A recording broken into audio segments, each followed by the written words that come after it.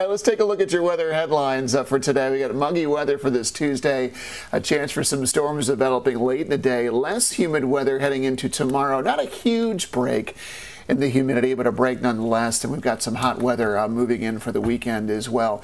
Right now, looking over Winston-Salem, we've got some high cloud cover in place. There are some gaps farther east where we're definitely seeing more sunshine this morning. Officially reporting clear skies this morning nearby at Smith Reynolds Airport, where it's currently 71 degrees. We've got a light southwest breeze. We've got some moisture in the air, so dew points starting to get into that sticky or uncomfortable range with a light breeze overall. Near 70 over much of the area. Expecting a warm day overall with high temperatures expected to get back into the upper 80s later on this afternoon. So a dry start. We'll be watching the weather just west into Tennessee, where we have numerous showers, even a few embedded thunderstorms starting to flare up. Closer look near Nashville into Knoxville. We've got a good area of rain now moving toward the mountains. I think our rain chances will start anytime late morning or lunchtime today there.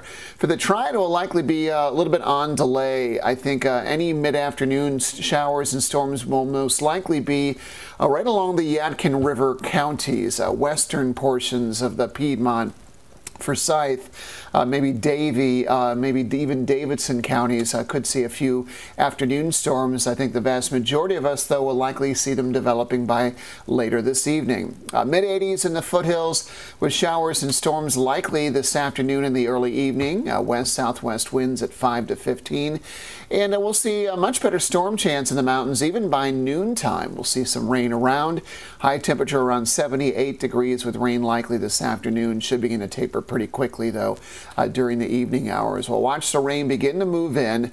I think it could begin even as earlier as this model is depicting.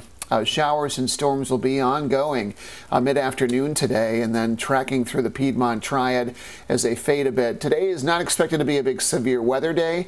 Having said that, a few of the stronger storms could produce some 40 to 50 mile an hour wind gusts, so we'll have to watch out for some limited wind damage. We reset tonight, maybe with a lingering shower past midnight, and then showers and storms less numerous tomorrow, with also some drier air in the forecast as dew points should come down closer to 60, and then it starts to get a little stickier toward the end of the week. So a little steamy today, a little more comfortable for tomorrow, and then humid, and then some sweatier, stickier weather begins to return later this week and into the weekend. Pretty good pool weekend, though, with a pretty dry forecast, and you'll need a way to stay cool because all the highs pretty close to 90 on Saturday and Sunday.